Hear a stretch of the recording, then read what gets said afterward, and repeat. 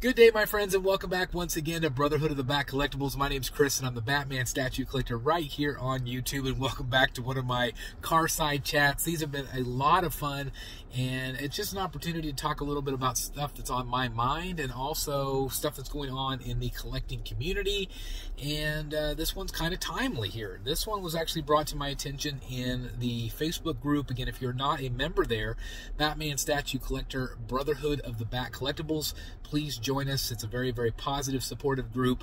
I think you would really enjoy the conversations. Now, what we're talking about today centers around Poison Ivy, and this is the brand new premium format from Sideshow Collectibles. And as you guys know, this just went up for pre-order. I did pre-order it myself.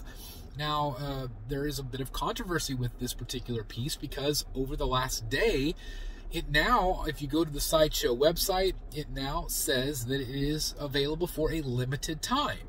Now, this is also a new thing for Sideshow because usually it's available forever, right, until it sells out. But it says it's now available for a limited time.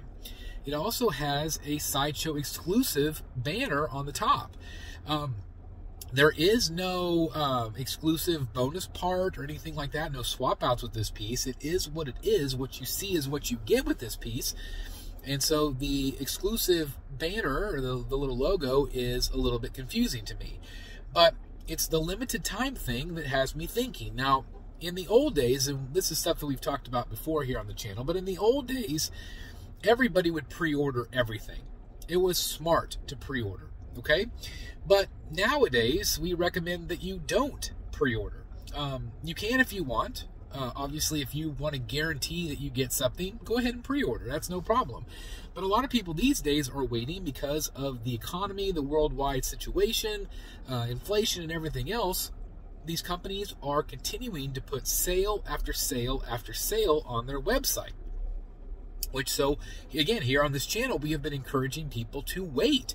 Wait until you have an item in stock, then see if it's going to be on sale. You have Sideshow Seconds, and if you're not familiar with that, that is an opportunity to buy at a discounted rate. I think it's 15% off, and it's usually a dinged box. The statue's fine, but the box is damaged somehow. It's got a little cut or a nick or cranny in it, and so Sideshow is offering a discount. So it's always worth it to check out Sideshow Seconds.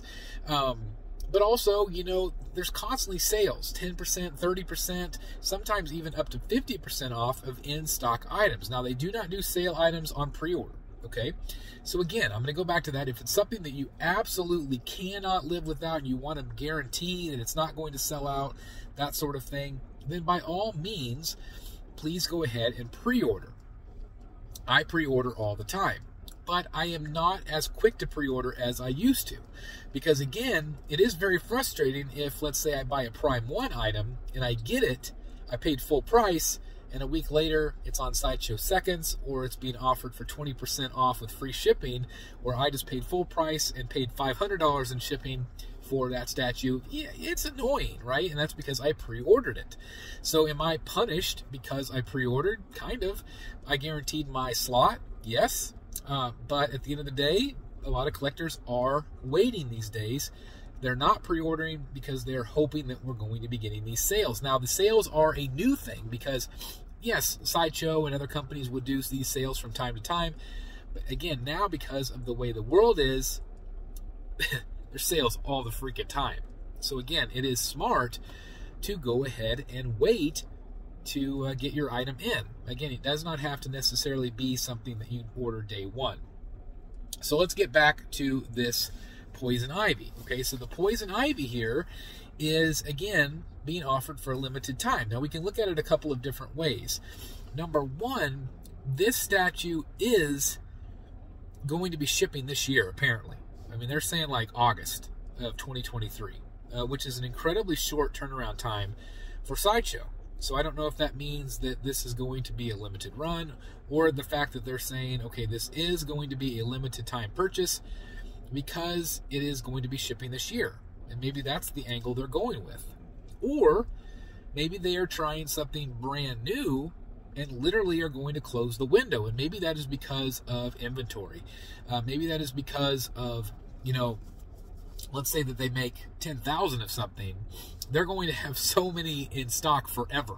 and you're going to have sale after sale after sale. So maybe by doing a limited run or a limited sales option or sales time frame, maybe they are thinking, okay, well, this will shore up. We'll take however many, kind of like an MTO type of deal, made to order. XM and some other companies have tried that, where you kind of base sales. Let's say you sell 500, you make 500, short time frame, boom. You don't have a ton of extra merch sitting in your warehouse somewhere. You don't have to worry about discounting them later on. So maybe they're trying to turn it around. Maybe they're saying, okay, well, we know what collectors are doing. We know that collectors are waiting till things are in stock. Maybe they're trying to turn that around and get people to pre-order again.